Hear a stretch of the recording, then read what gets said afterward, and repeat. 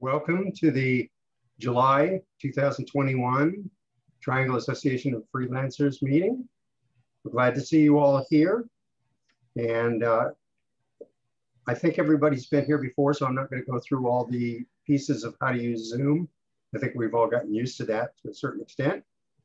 And as you have questions for our speaker, please put those in the chat, and then I can ask him those when we get finished here. Okay. And tonight we have our illustrious leader, Don Vaughan, who will be speaking about the art of interview. And as we know, as a 44-year veteran of freelance writing, he's done a lot of interviews. So I think he has a great deal that we can learn from him. And I'm just going to go ahead and turn it over to you, Don.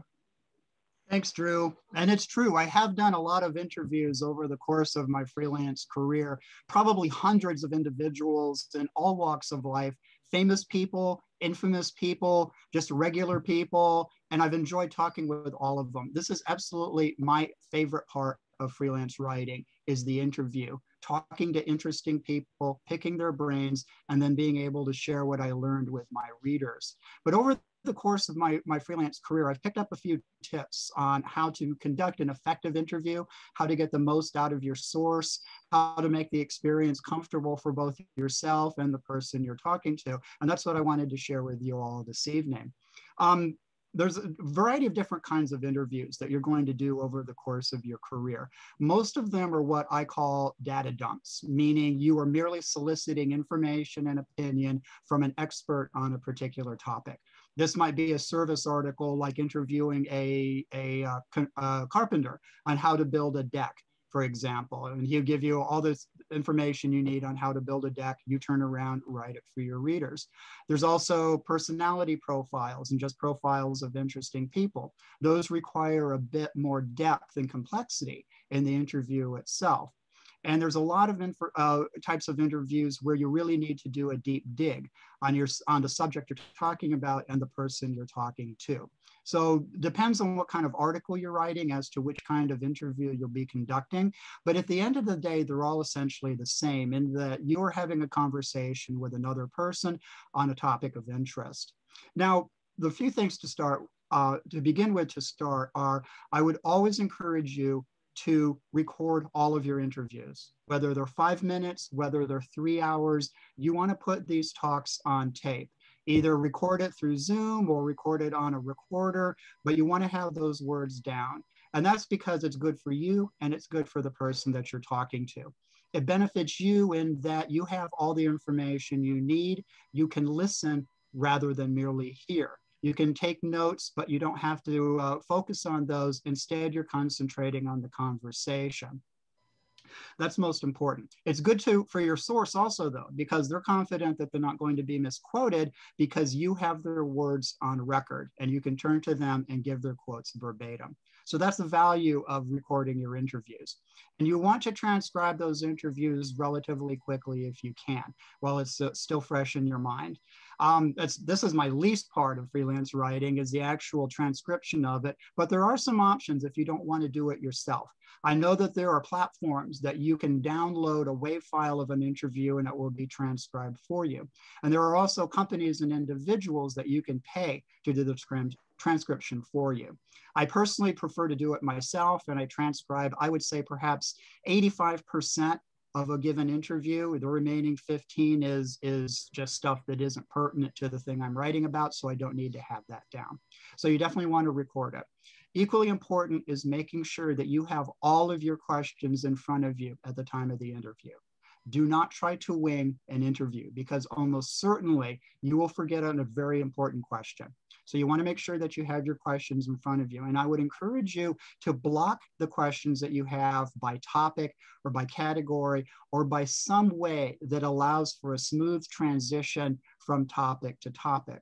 And this benefits you in that it keeps your source, the person you're interviewing, on topic, and they can focus on that rather than having their thoughts over here, then over there, then coming back to this. They can focus on that particular topic. That makes it easier for them. It makes it better for you. So you want to make sure that you have all of your questions. Now, before you write your questions, I strongly encourage you to do as much research as necessary on the subject you're talking about, but also the individual that you're talking to. This is really important in that it will inform both the course of the interview and the questions and the tone of the questions that you write. The more you know, also by doing this preliminary research, you will answer a lot of easy questions that you don't have to ask during the interview, and that will save you some time. You don't want to waste time on questions that you can answer other ways. But by going back and researching your interview subject, you're knowledgeable, and that person is confident that you know what you're talking about. As an example, today, for example, I wrote up the questions for an interview I'll be doing next week with a film festival programmer named Bruce Goldberg, or Goldstein. And I knew of Bruce, but I didn't know very much about him. So I went in and I did a lot of research and really dug deep into his career as a film festival programmer. And he has done much, much more on top of that. So I have a lot of really interesting questions for him. And I'm looking forward to that interview. And had I not done my interview, if I just written some general questions, the conversation would not be as good as I know it will be. At that point, we're ready to go. You have it written down and research. An example of the research, though, I like to do celebrity interviews, and I've done a number of them over the course of my career. And one of the earlier ones in my career was with an actor named William Shallert. A name not familiar to a whole lot of people, but if you saw his face or heard his voice, you would recognize him immediately. He did a tremendous amount of work and made a lot of really interesting movies. And I did a lot of research on William Shallert's career, the films he was in, the TV series he was in, the directors he worked with, the other actors he worked with. So I had a very good understanding of William Shallert's career going in. And over the course, he had a lot of great stories to tell, but then there were movies that he made that he had virtually no memory of making, absolutely none. It was a one-day job. He had one line and it was completely forgettable. He had no memory of that. And midway through our conversation, he stopped and he said, "You know, Don, you know more about my career than I do." And I realized then that doing the research I had done was a very good thing. And the interview came out really wonderfully. Now, I want to talk a little bit more about specific points of an effective interview. Before I get to that, though, I want to talk about technology.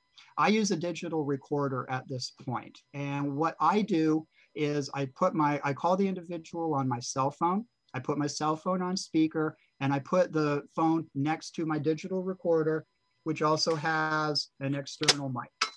Looks like this. Okay?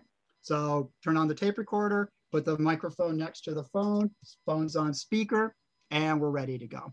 I would encourage you to always double check your technology before the beginning of an interview. Make sure you have extra batteries. If you're using an analog tape, which I did until very recently, make sure you have additional tapes. Make sure that you have redundancy on everything. And this is especially important if you're interviewing on site rather than over the telephone. There's nothing more embarrassing than having your tape recorder die while you're talking to somebody at their location and you can't continue because of that. So always check your technology. And also make sure too that you have sufficient time to conduct the interview. And if it appears that you don't, towards the end, ask if you can schedule a follow-up interview to finish up with the questions that you have. Sometimes an interview will go super long, unexpectedly. And so you may need to reschedule a second part of that. Sometimes you may have a source who is really verbose. For example, Neil deGrasse Tyson, who I had the honor and privilege of talking to for Military Officer Magazine. I had 20 questions. I asked 7 of them because Neil deGrasse Tyson is incapable of a brief answer, and it admitted to that. So you want to make sure you have sufficient time for your interviews. One particular aspect of the interview is the emotional component. Where appropriate. Not all articles require an emotional component. If you're doing the service article on how to build a deck, obviously that's not part of it. But if you were talking to an individual specifically about an experience that individual has been involved in, very often their emotional state is a very important component to the story they have to tell. But people generally, we're not programmed to reveal that about ourselves unless we are asked. So you're going to have to go out of your way to ask a particular question for an emotional component. And I'll give you a couple of examples. Say, for example, that you're interviewing a motorist whose car stalled on railroad tracks, and his car was hit by a train, and miraculously he survived. You could say, so tell us what happened. You saw the train coming, what happened? And the guy will say, well, I looked over and I saw the train coming and I tried to get out of the car, but I couldn't. And the next thing I know, the train hit the car and I woke up in the hospital. Okay, that's the basic facts of the story, but it is not very interesting or very compelling.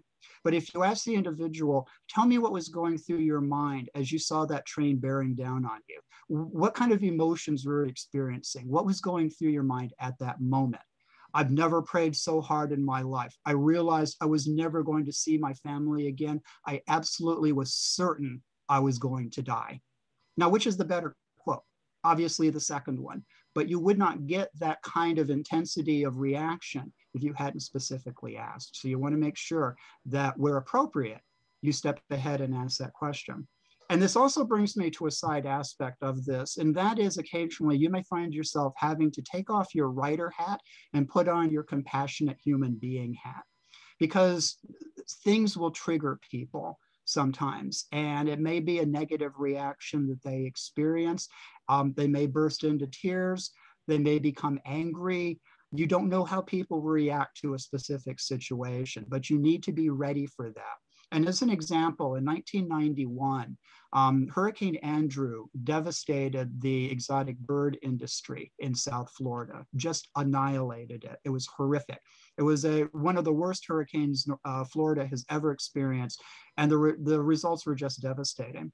I got a call from Bird Talk magazine asking me if I would talk to a bird breeder who had lost almost her entire flock. She had nothing, almost nothing, and kind of get her perspective on what was going on. And I did. They called her on a cell phone that was losing power rapidly. She had lost almost all of her breeding stock. She was putting 3 and 4 birds in cages designed for one because of the destruction of her facility. She realized she didn't have sufficient insurance, and everything was crashing down on her. And here I am, a journalist, asking her questions from a business perspective, which to her credit, she answered very, very professionally, up to a point. And there was a point when the reality of her situation just dawned on her, and she just fell into tears. She just started sobbing. And so I took a moment and I turned off the tape recorder and I said, it's okay. Let's just talk for a minute. And we just had general conversation about nothing at all until she felt a little bit better and she collected herself, and I turned the tape recorder back on and we continued our conversation. So I want you to be aware that that is always a possibility and you need to be ready for it. It has been my experience that the best interviews are easy interviews, meaning a casual conversation between 2 individuals. And if you're doing it, whether you're doing it by phone or in person, this is absolutely true. A good interview is like a gentle raft ride down a river where you're conversing and back and forth, question and answer until you get to a gentle end and you get off the ride and you've got what you want and your source has given you everything they have and you're ready to write the article.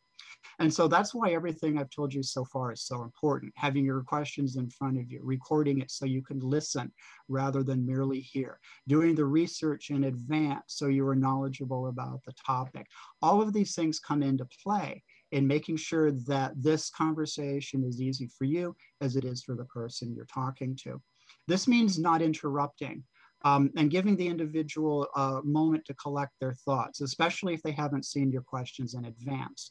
You don't want to rush into something. You don't want to interrupt. You don't want to offer your thoughts first because that might color their response to your question. Let your source speak. Let them talk. Let them collect their thoughts for a minute, and then you can move on to the next question. You don't have to interrupt. But that said, sometimes people will go off on a tangent. And then it's your responsibility as the interviewer to take them by the hand and bring them back to the sidewalk. You know, and very often that tangent will not be to what you're going to be writing about. It's a waste of your time. So you need to break in at an appropriate point and bring them back to the topic at hand. That said, sometimes bombshells will land in your lap, something really unexpected you hadn't anticipated, something you really need to jump on and ask additional questions about. Now, if you're recording, that is easy to do. You're listening. You're listening to the questions. You might be taking a handful of notes, but you've got your tape recorder going, so you really can listen, and you're ready to react when someone drops a bombshell in your lap. You're ready to ask some follow-up questions.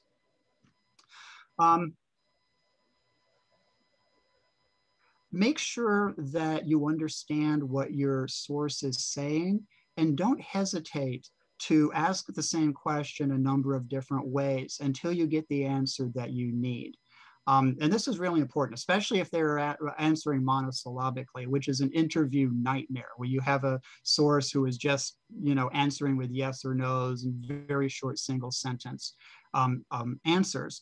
And so you need to ask the question however different ways until you get the response that you're looking for, the information that you need. Sometimes that's as simple as just saying, could you please elaborate on that point for me? And that is a good response to a monosyllabic answer, because it forces them to talk at length about what it is that you need to talk about.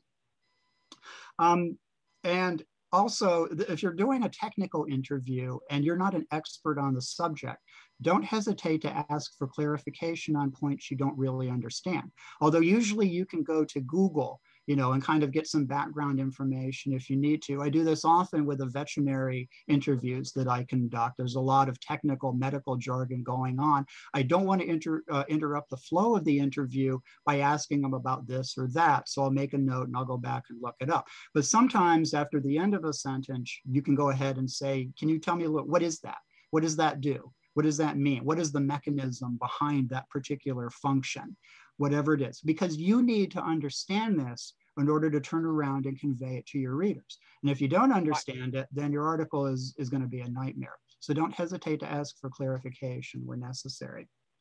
Don't jump in during moments of silence. As I said, give your sources a moment to ruminate on their answers, but it's okay to gently guide them in there. If they take a little bit too long, and sometimes you got to be prepared to ask your question twice, because they'll get into an answer and they'll stop and they'll go, what was the question again? And it's embarrassing if you can't remember what the question was. If you're interviewing in person, it's always a good idea to take notes of the surroundings of where the interview is taking place. Say you're interviewing a researcher at NC State about some really interesting research that they're doing.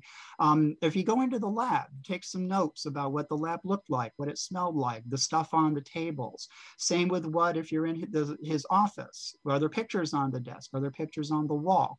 Again, what are the surroundings? This kind of information adds color to a profile. And can be very revealing too about the individual that you're talking to. And sometimes this can lead to additional questions. If they've got something unusual on your desk, feel free to ask about that, what it is and what it means to them, because it could be very revealing, could be very enlightening and very insightful about that particular individual. Now, sometimes we do interviews by email. And I like interview emails up to a point. They have their pros and they have their cons. If you were just doing a simple data collection, then that is where email interviews are especially effective. You can just, this is the information you need. These are the questions you ask to get that information. You send it off to your source. They respond in writing and you're ready to go. And email interviews are great because you don't have additional transcription time. And you can usually go back after you get the responses, you can go back with a follow-up email for additional information if you want to. You need to make sure though, if you're doing this corporate, and in other scenarios, that the person that you think is answering your questions really is, that it's not just their secretary or the PR person with the particular organization. You want to make sure that the expert is the person who is answering it, because they are the ones to whom the information will be attributed. So those are benefits. I like email interviews, but they don't allow for immediate follow-up questions, which can sometimes be problematic. So it's up to you to decide whether or not an email interview is appropriate for what you're writing and the kind of research that you're doing. a lot of people have difficulty bringing a interview to a conclusion. You know, it's like, as I said, you're on this raft trip, or think of it as a gentle train ride, and you get to the end of the ride, and it's like, how do you stop the train so everyone can get off? And I've developed a number of easy ways. I thank the individual, say, you know, Dr. Jones, thank you so much for your time. The information you've given me has been wonderful. Is there anyone else you would suggest I talk to on this particular topic? And if Dr. Jones gives me another name, then that makes that interview a bit easier, because I can go to them and say, Dr. Jones gave me your name, suggested I talk to you. I talked to him and he thought you might be able to help me with this article. And almost always they will say yes to that, because you have Dr. Jones behind you. He was the introduction. So that's a good way. I'll ask them who else I can talk to. I'll ask them if there's any additional information that our readers should know that has not been addressed in my questioning. That's another good way to bring it to a conclusion and get off the telephone. A variety of different ways. It depends on who the person is and other factors. I would also encourage you, in most instances, to try and get on a first name basis with the person you're talking to as quickly into the interview as you can. Because when you're on a first name basis with somebody, that establishes a particular level of trust and intimacy. And they will feel more comfortable talking with you. They will feel more comfortable with the interview process in general, and will be more open in their responses if you call them by their first name and encourage them to do the same to you. Now, if I'm talking to a doctor, I interview a lot of veterinarians, unless they respond to my emails with their first name, I will call them Dr. Jones or Dr. Smith or whatever their title is. The same with military people that I speak with. If they respond by a first name, I'll do that. Otherwise, it'll be General Smith or whatever their title might be. People will talk to you for a wide variety of reasons. You know, researchers will want to talk to you to give voice and bring light to the research that they might be conducting, possibly stuff they've been working on by themselves, you know, or quietly for years and have never gotten any publicity about it. Somebody might want to, you know, bring light to an organization or you know, some social justice issue that's really important to them. But mostly people will talk to you because they enjoy seeing their names in print. They enjoy seeing their names in a magazine or in a newspaper. For us, it's a job, but for most people outside of our profession, it's a genuine thrill to see your name in a national magazine. And I have found that to be, for the most part, the most common reasons that people agree to talk with me. And for the most part, aside from the president and the Pope, almost everybody is gettable. Almost everybody is gettable. Most of the time when I've reached out to prominent names, the main reason that they were unable to talk with me was a scheduling conflict more than anything else. Almost always they wanted to, but we simply weren't able to click. Only a couple of times over my career have I reached out to someone and they were very specific in not wanting to talk with me. And one of those instances was a doctor that I reached out to for an article I was writing for a men's magazine. It was Hustler. It was Hustler magazine. It was a legitimate article on a legitimate topic that could have run in any magazine, but it just happened to be for Hustler magazine. And this particular source was very upfront. He was very nice about it. He said, I just don't want to be in that magazine. And you said, if you do this topic for any other, please call me back. I'd be more than happy to. But in this particular case, I'm going to have to decline. And I understood that, and that was fine. And when you do have sources that decline, in almost every case, there is another individual of equal caliber, of equal importance that you can turn to as a secondary for that. That has been my case almost always. If I can't get Dr. Jones, I'll get Dr. Smith. If I can't get Dr. Smith, I'll get Dr. Adams. There is always somebody else in the queue who is just as good as that first person. Sometimes people will ask to review the article after it is written. I very often will send the manuscript or portions of the manuscript to my sources for a fact check. And you have to be very specific that they understand it is only for a fact check. This is not an opportunity to rewrite. You just want to make sure the facts are correct. But I've been involved in some horror stories of people who have wanted to do much more than that. And one of them was the first articles I wrote for Nursing Spectrum, which was about the nurses who work with astronauts at NASA. And I talked to the head nurse there, and I talked to a bunch of other nurses. And when I sent the head nurse the manuscript for a very quick fact check, she started rewriting other people's quotes. And we did not want that. She was upset because other nurses were getting more words in the article than she was. And at the end, she actually said she was going to pull it. And I just laughed and I said, this interview is done, this article is written, and it's going in the way it is. And it did, and there was no issues after that. So be aware that that might be a possibility. You might need to, deal with this politely, but most people understand a fact check is a fact check. And if a quote is awkward, I have no problem with them finessing the quote for readability and for clarity. I have absolutely no trouble with that. So that's my take on the art of the interview. I love this. I love interviewing more than anything. Just going out to lunch and talking to people. It's one of my favorite things. And I really hope that it will be yours also. I know a lot of people, they're uncomfortable cold calling people to arrange interviews. Email makes that a little bit easier. But understand that at the end of the day, you're two professionals doing your job. You're a journalist reaching out to someone because you need information, and that person is an expert on that topic, and they will talk to you because of that. And more times than not, everything will go easily and very, very smoothly. So if anybody has any questions, I'm happy to answer that. Anything at all? Actually, also, if you have, I'll do questions first, but I would also really like to hear any stories you all might have this evening on any, weirdness you've had during an interview, or funny stories, or an interview that went especially well. But before that, if there's any questions, I'm more than happy to answer. Hey, Don, how do you store your interviews? For example, if you wanted to see an interview you did in 1991, could you go back to that interview and find it?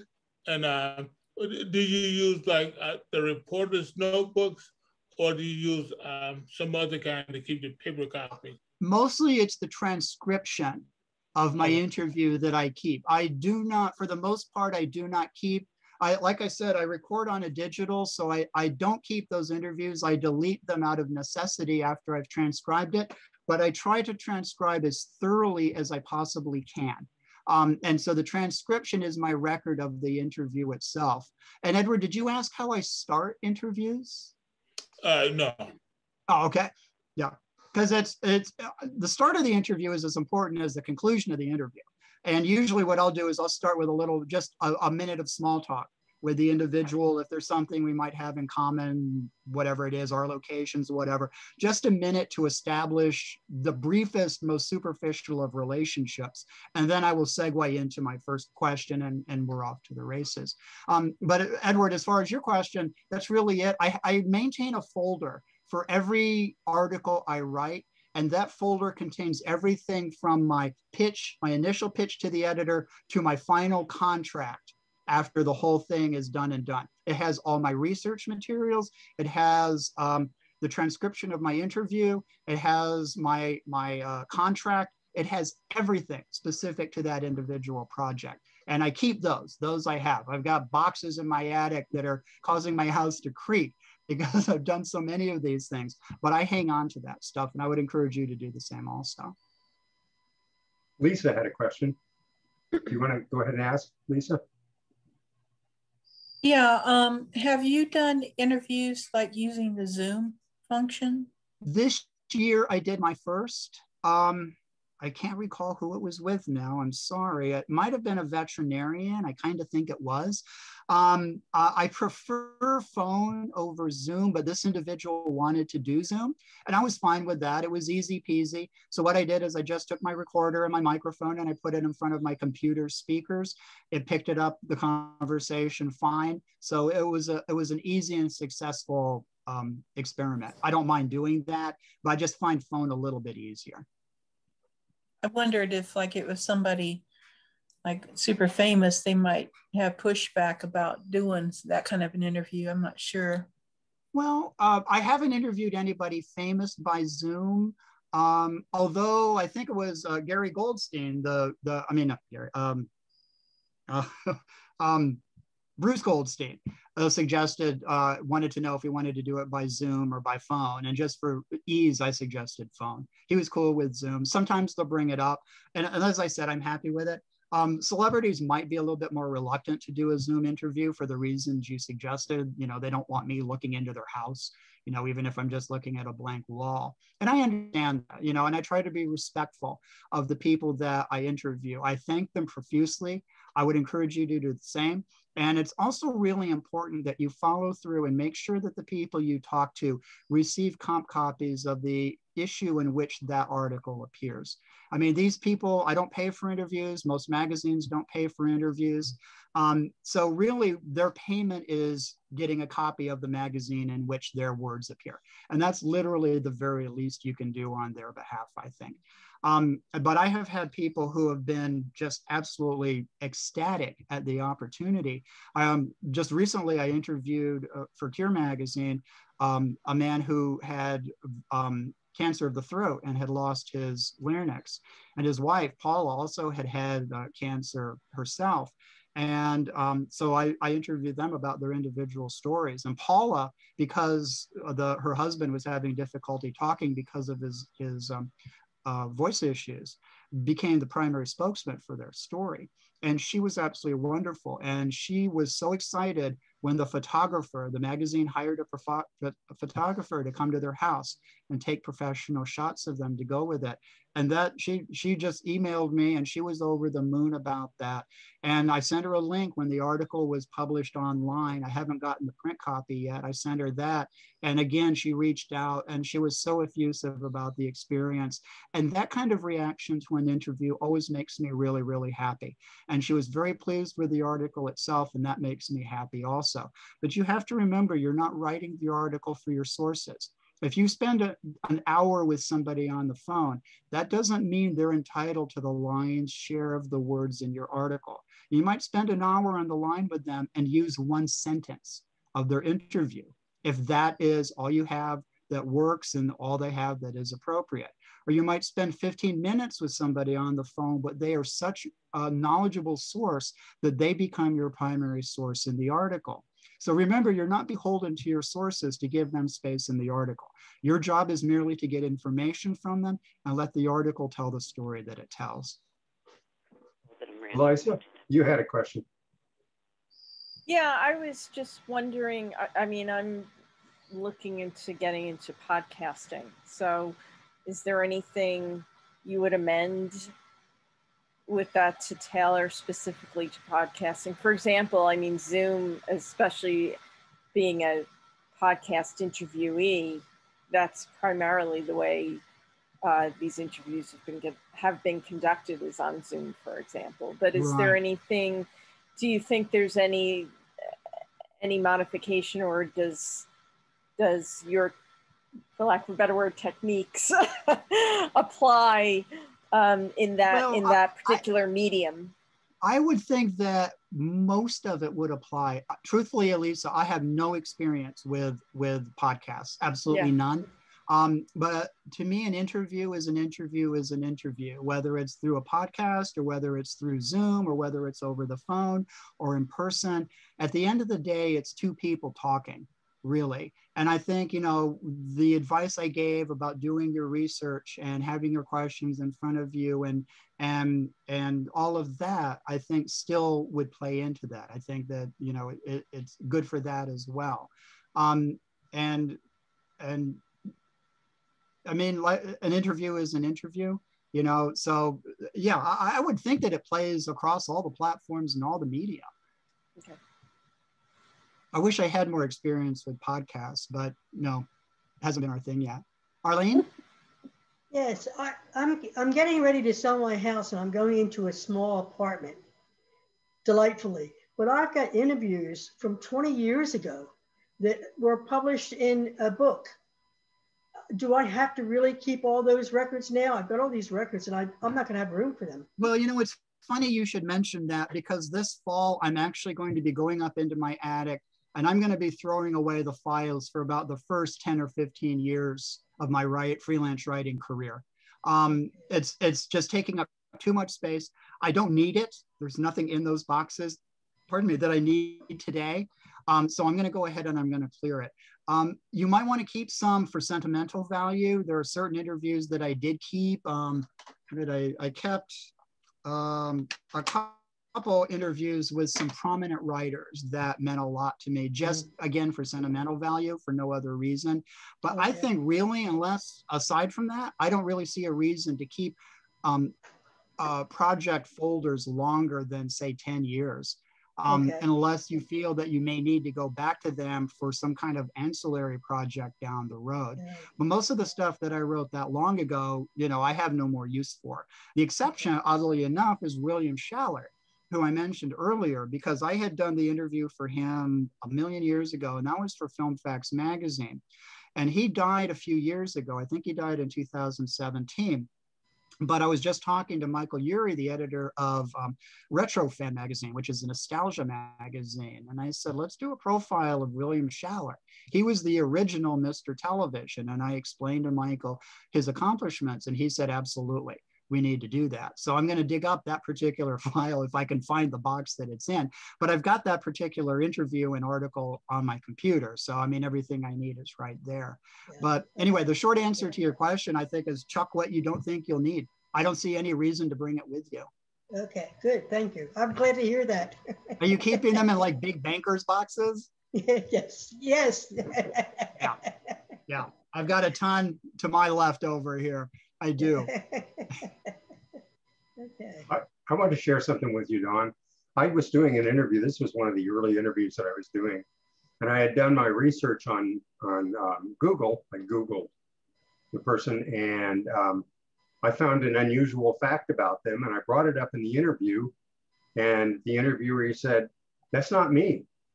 That's somebody else that has the same name I have. Well, it was humorous to the both of us. I was very embarrassed at first, but I found it just interesting that even if you make a mistake and have something that you ask somebody about in an interview and it's not them, that it doesn't stop an interview. No.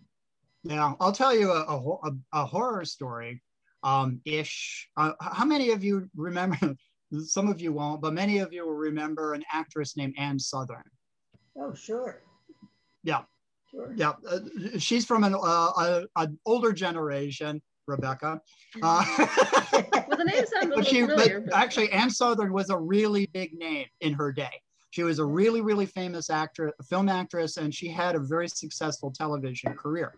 But when I interviewed her for Film Facts, this was long into the end of her career and everything. And I had done some research and I asked her age, and she gave me a number that did not jive with what I had found in other sources. And I did the stupidest thing in the world. I challenged her on it. Bad mistake.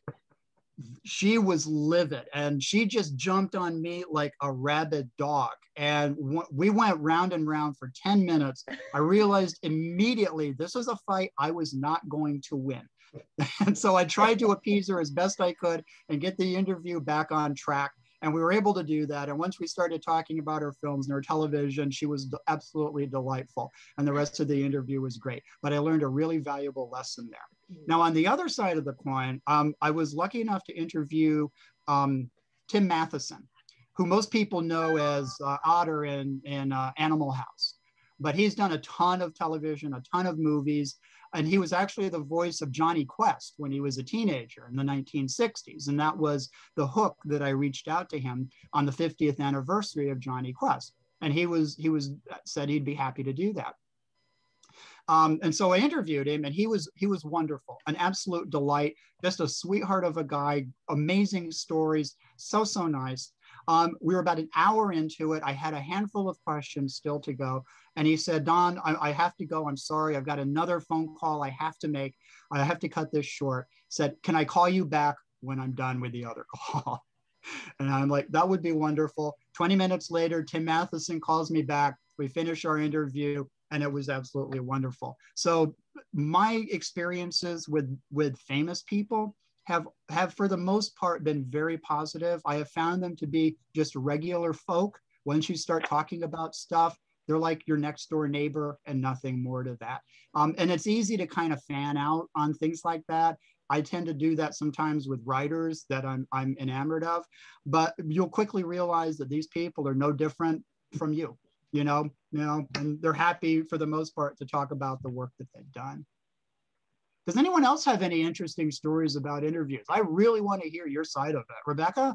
No, well, no, I had a question, not an Oh, okay. So Sure. I was curious how you apply all these interview type things for fiction. I haven't yet. Yeah. Well, I have done super little research on my fiction at this point. And I am so new to fiction that the opportunity to interview in support of my fiction has not come around yet.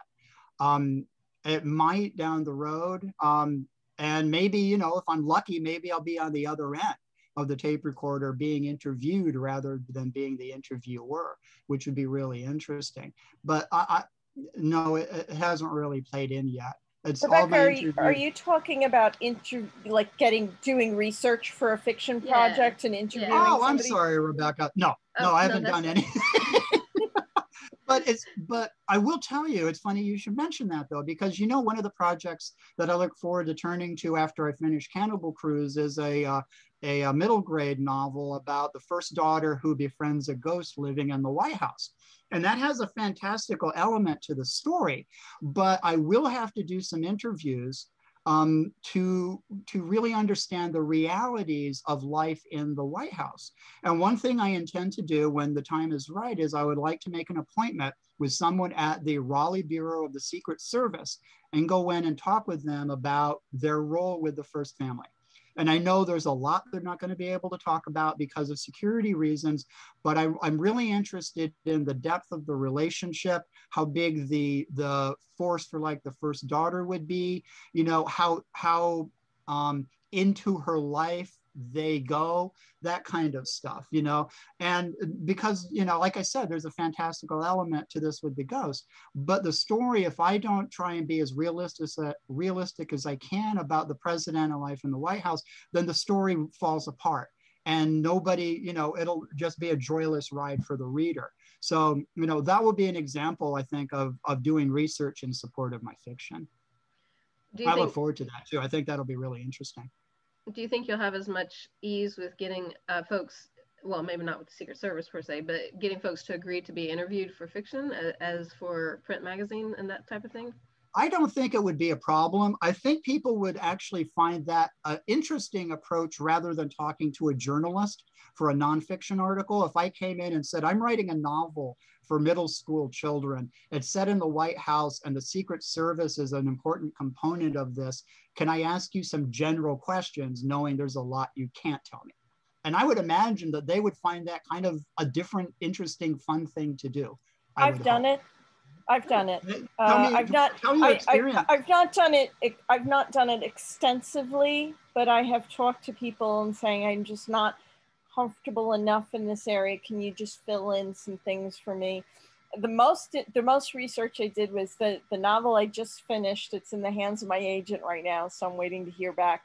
Or it's being shopped, I should say, right now, so I'm waiting to hear back. But the protagonist is a music producer. She's a female music producer and audio engineer, and so I grew up around my brother, his whole life, and this is what he does. And I actually sat down with him and said, I'm not your sister. I said, I want to observe you as objectively as I could possibly do. So I asked questions that, again, not to assume that, well, I just know this about him because I've grown up with him my entire life. I actually asked some specific, I had some pre-written questions. I asked some specific things, and I shadowed him for like a day or two. I just watched him work, which again, I've done that so many times, but I did it now in the role of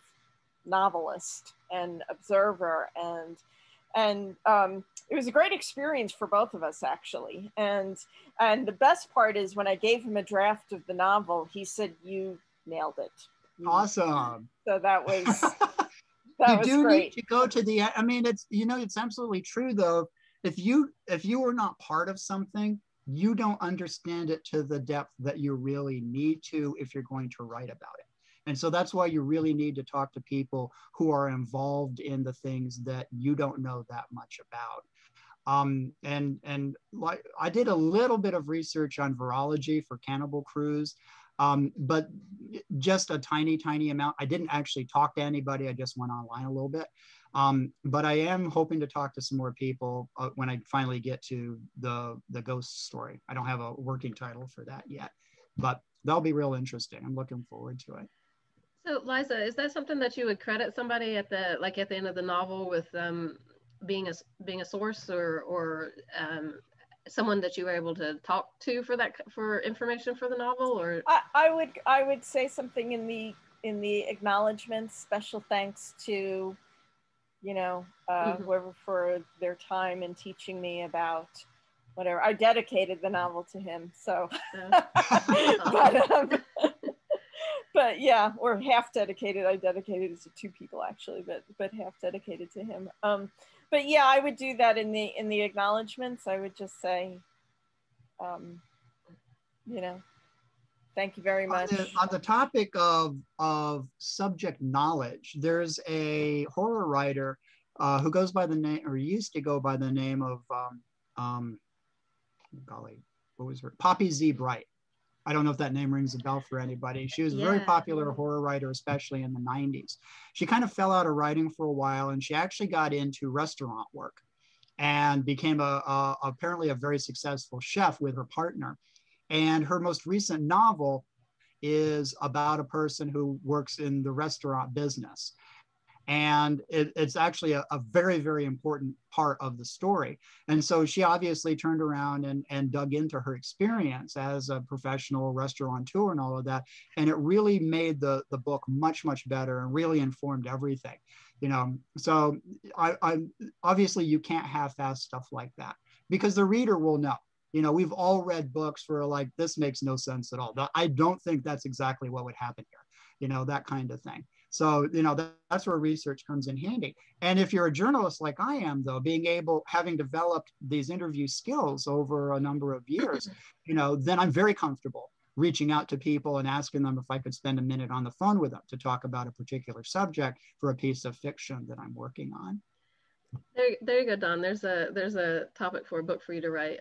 Interviewing subjects for fiction authors. I'll let you do that one. You need to do that one. What's the topic? What the title of the book that's being shopped, please? Can you tell us? The title, it's at this point it's still working title.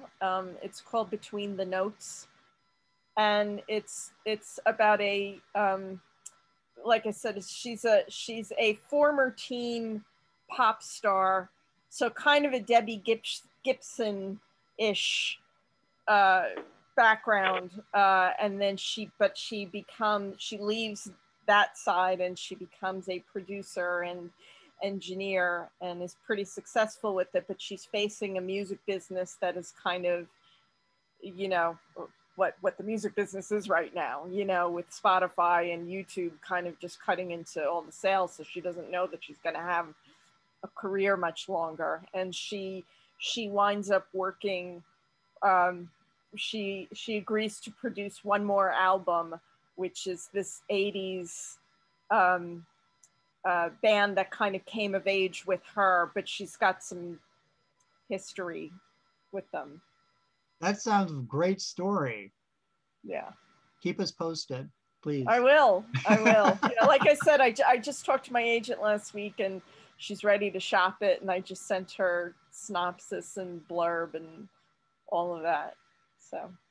Cool. Fingers crossed for you. Thank you. Thanks. Yeah. Does anyone else have any questions or stories to share on the topic of interviews? I hope my enthusiasm for this has rubbed off on you. I really talking to people.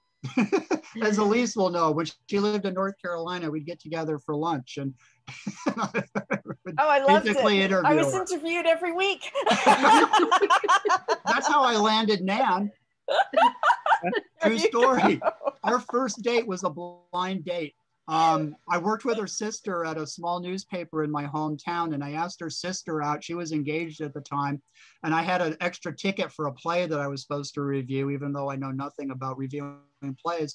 So I asked Michelle if she'd go with me, and her mother said, absolutely not. You're an engaged woman. You're not going anywhere with this guy. So I said, you got a sister, cousin, anybody would like to go? So he introduced me to Nan, and Nan like had a date blow her off. So she said, agreed to go out with me. And she told me later that apparently I had basically interviewed her the whole time up to Fort Lauderdale, the whole time back to West Palm Beach. And she's like, that had never happened to her before in her life. But it's like, I just like asking people questions. I like getting to know them. So landed me a great wife. Don, tell us some more wild stories from crazy interviews. I wish I had some. I wish I had more. I got crazy stories, not just like about interviewing, but I'll tell you one more and we'll call it a night. But I was doing an article for an Australian magazine about a capybara that escaped from a zoo in West Palm Beach. And it took off under a fence, and there's an extensive canal system in the county, and they just dumped in the canal, and she was off like a bolt. And she was like missing for months. Occasionally she would pop up and scare the heck out of tourists or something. And they finally caught her. But I did this article about her, and I had to get some pictures of a capybara. The magazine was adamant if I couldn't provide photos, they wouldn't be able to run the article. So I went down to the zoo. And I'm like, I need to take some pictures of your capybaras. And they're like, sure, go ahead. And they let me into the South American compound, which is kind of down a little bit. And there's like railing or up at the top so people can look down on the animals. And there's capybaras and emus and tapirs and all different kinds of South American wildlife there. And so unfortunately, capybaras are extremely skittish animals. So I'm on my hands and knees with my camera in my hand, just kind of trying to slide up on these capybaras and take their picture before they run away. Meanwhile, Nan is being pestered by a tapir. I don't know if you know what a tapir is, but it's a weird animal with a longish snout, about the size of a cow. And this thing wouldn't leave her alone and wouldn't leave me alone. And so she's over here scratching the tapir on top of the tapir's head. I'm over here on my belly, like a commando, trying to sneak up on skittish capybaras. And at that moment, I looked up and I finally realized, I wonder what these people up here looking down on me are thinking at this very moment. And I got the picture and I sold the article. So good times, good times. Is there anything else anybody would like to talk about this evening? Don? Don, Yes? can you hear me? Yeah. Mm-hmm.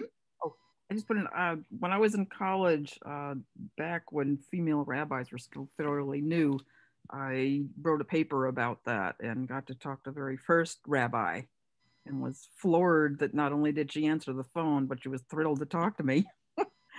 And I interviewed several other women rabbis as well. It was really fascinating and a lot of fun, and they enjoyed it and I enjoyed it. And that was the first big interview I ever did. And the rabbi that was my rabbi at Temple Emmanuel in Manhattan actually complimented me on my interviewing skills and wanted to know where I had learned them. And I had just found a book in the library on interviewing. And I think coming from a theater background helped with my father, helping me with oral reports in school.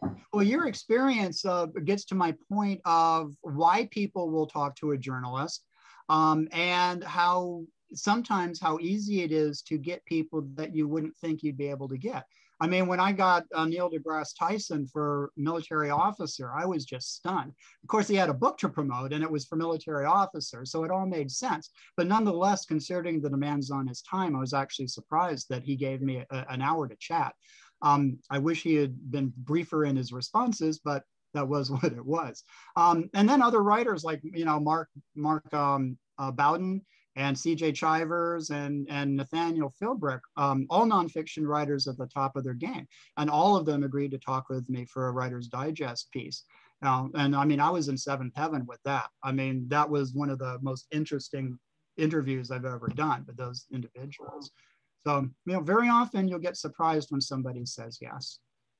One of the nice things about social media and podcasting is you can you never know where it's going to come from. I mean, I just did a podcast interview with a guy in Scotland. About your book? About your work? It was actually about my memoir. This was a fellow, he's got a Duran Duran podcast. So I talked about my memoir, but he also has a books pod, like he has several podcasts. So he has one just for fiction, general fiction. So I did one interview for that with kind of my career in general, and then I did the other one just specifically for the memoir. But awesome. Again, and this is the nice thing about Zoom too, because we did this over Zoom, and he's in Scotland and I'm in Montana. Isn't and that it was awesome, just though? this great transatlantic conversation, and it was exactly what you said. It was a delightful conversation, and we just had a great chat, and we really enjoyed it. And I work really, really hard on the questions that I ask people in the interviews I do for my magazine work, but I work even harder for the questions I ask the people we get for our TAF talks, Nancy Kress and Gary Goldman and all of those wonderful, wonderful people, because I know that there are questions they've been asked a million times before. That's not the question I want to ask. That's not the insight I'm looking for. I want to know about this thing over here that has not been talked about a whole lot, and their thoughts on that. That to me is what a really effective interview is. When you're covering new ground and exposing new information that hasn't been available before. That's what our job is, I think. And that's really the goal of a really good interview. And I work very hard on that. That's how I went about my interviews with the rabbis, because I get bored by those same questions just as a reader person. Yeah. And then there's always something else that, take it from another, field that's more interesting to me. So I'll tell you, other questions have not been asked. And I think your source appreciates that. I think people are like, oh crap, not this question again, and they have pat responses to those kinds of questions. You're going to get the same response that the journalist before you got and the journalist before them got. It's old news. Everybody's seen it. There's no value to that at all. So that's why I think when you ask people questions that they have not been asked before, and you're reaching out on areas that they haven't discussed before, it's good for them too. It's really a lot of fun. And I'll tell you and this is an admission that I don't think anyone will care about, but early in my career, I was doing a lot of writing where I was interviewing porn stars for some magazines in South Florida. And this is a cookie cutter situation. You know what I mean? A porn star is a porn star is a porn star. You know what I mean? And so I'd have my questions I have my porn star questions, the usual crap that I had to ask because that was our reader was. And it was like, I got so bored with that kind of crap. And I could tell they didn't really care at all about this. So I was like, let's talk about politics. What are your thoughts about Clinton? What are your thoughts about this? You know what I mean? And then I just talk to them about subjects that had nothing to do with their job. You know what I mean? Just to kind of pull them out and give them something unique to talk about. And that their eyes would light up and we would have a really fun back and forth on a lot of stuff like that. But the weirdest interviews I ever conducted were some of the ones I did when I was working for the tabloids before I got into freelance writing. You want to talk bizarre interviews? Tabloid people are bizarre interviews.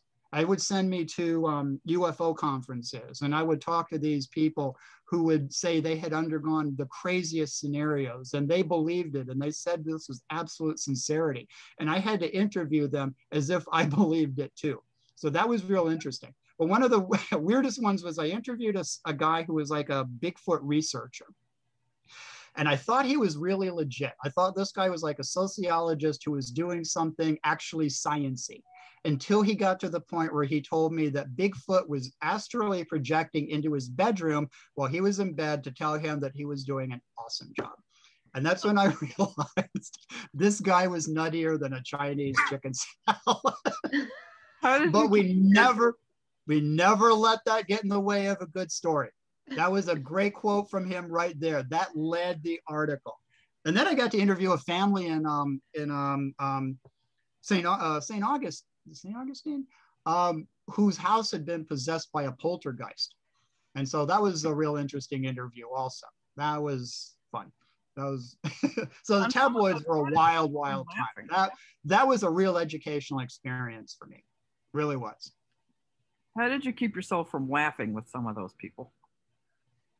I just thought about how my editor would piss my editor would be if I messed this up. You know what I mean? So you're right. You're like, this guy's crazy. This person in front of me is legitimately insane, but I have to ask him this question and I have to write whatever his answer is because that's my job. And I did my job. That's all you can do. That's the way you look at it. Then I talk to legitimate people too. I mean, you know, actor Lauren Green and a bunch of famous people for the tabloids too. So, I mean, here I am talking to the crazy Bigfoot dude. And then over here, I'm talking to, you know, legitimate actors. And I interviewed Dr. Ruth and I interviewed, who was the fitness guru dancing to the oldies? Richard Simmons. Oh, yeah. That kind of stuff. So I got a little bit of taste of everything. So Don, how do you, if you're writing an article about somebody that your audience doesn't really know their background, how do you balance the typical questions about their background that maybe everybody else has asked them with stuff that's new and different and interesting? You mean, well, so say you're interviewing Richard Simmons, but we don't know who Richard Simmons is, or you know, whatever. Okay. You know, Right. then how do you? Well, or then it would be my job to explain in either the introduction or at some point, you know, among the first questions I would ask to have him explain to our readers, you know, who he is and what he does. But that kind of information, assuming like, say he was a not yet quite famous, but an up and coming physical fitness guy. You know what I mean? Right. Some people will know him, his reputation's growing, but he's not super famous yet.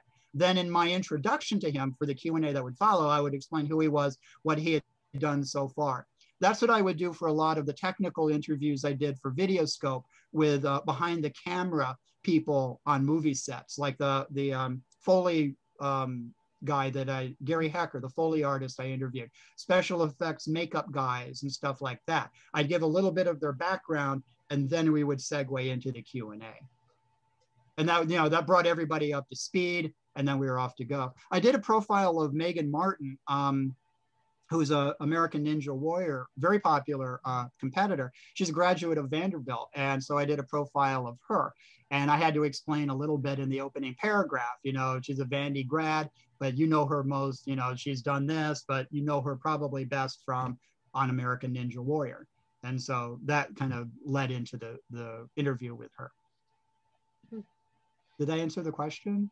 Yeah, I would just, I don't know. I just was curious because it makes sense that, you know, people have said the same things a million times, but there are always going to be some readers who don't know who this person is. You know? Absolutely. Sure. Yeah, you're absolutely right. And so you have to keep both parties in mind, those who are fans of this individual and folks who are interested but have no idea who that person is. And so it's up to you as the journalist to bring them up to speed, let them know to the degree that they have a vested interest and want to know more and want to read the resulting article. So those opening paragraphs have to be very, very carefully crafted in order to say who that person is and then segue directly into the talk itself. Anything else? Anybody? Any stories to share? All right. This has been fun. I guess we will call it an evening then. I want to thank all of you for joining us this evening. This was great fun. I enjoyed it tremendously. And our guest next month is going to be the managing editor of Vanderbilt Magazine, who is going to talk about writing for alumni publications, because that is a potentially lucrative market out there that a lot of writers really don't know about. So I look forward to seeing you all then. And thanks a lot. Catch you all later. Thank you. Good night, Don. Take care, everybody. Thank you. Talk to you soon. Bye.